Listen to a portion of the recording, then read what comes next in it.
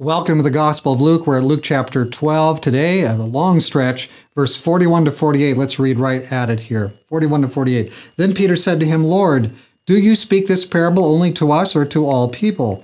And the Lord said, Who then is that faithful and wise steward whom his master will make ruler over his household to give them their portion of food in due season? Blessed is that servant whom his master will find so doing when he comes.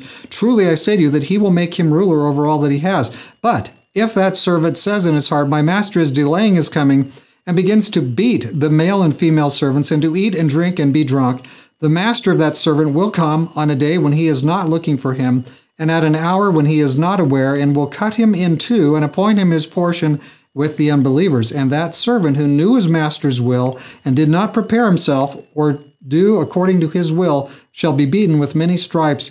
But he who did not know, yet committed things deserving of stripes, shall be beaten with few. For everyone to whom much is given, from him much will be required, and to whom much has been committed, of him they will ask the more. So here is a word of responsibility. Much has been given to you and I. Much has been given. Just imagine if you had only been given one book of the New Testament, much would have been given to you. You've been given all the books in the New Testament. You've been given all the books in the Bible. Maybe, God has given us enormous insight into what has been, what is, and what will be, into our nature, into the needs we have spiritually. And so God has given us so many things that we so need. And guess what? We have been, much has been given. It's just the facts. And much will be required of us. But we shouldn't worry about it. What we should do is trust in Jesus and just go forward to the next thing. Let's keep growing in Him, and we will be fine.